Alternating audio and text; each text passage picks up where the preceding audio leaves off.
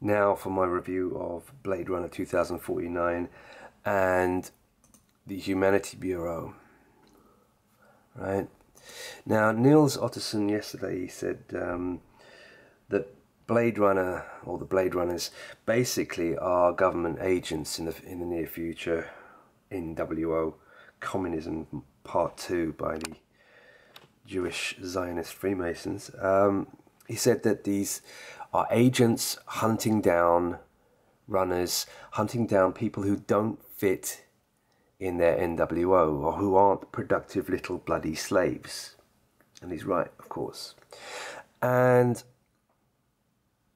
the Humanity Bureau, I've watched both of these movies now, and the Humanity Bureau is even more blatantly exactly that.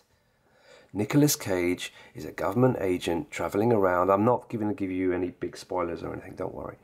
He's traveling around and he is sent on missions to basically visit non-productive goyim and have them packed up and sent to, guess what, Eden.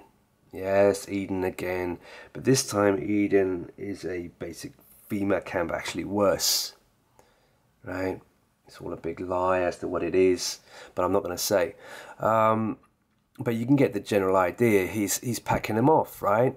And he makes his run, right? Blade Runner, he makes his run, and he tries to run out of America. A post-Seattle false flag America. Yes, that's right. Post-Seattle false flag, complete with its Trident Polaris missile nuke hoax, and then of course blackout.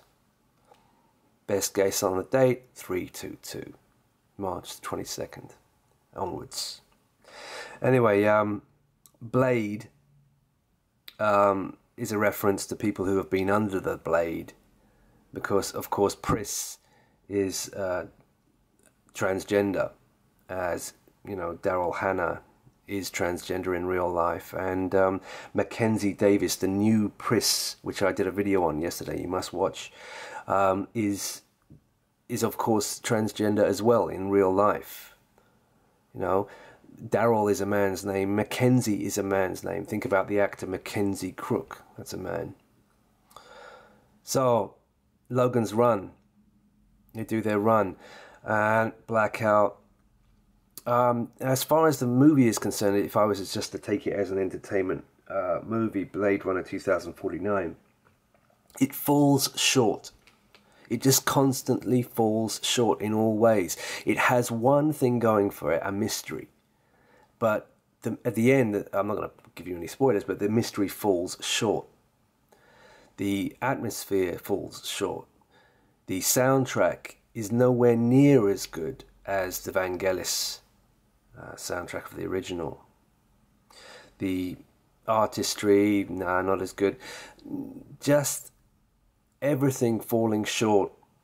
The actors, well, they're all, apart from like 3 people in the movie, they're all robots, replicants. So they have to act bland. So the movie becomes extremely bland. It's long, but I haven't got a problem with the movie being long. The problem I have with it is that it just doesn't have what the original had. You know, if the original was too short, if the original was twice as long, then you'd have a movie. But no, this one just doesn't quite make it in every way. I mean, the one character that could have been good as well is that that Jewish Bautista bodybuilder guy.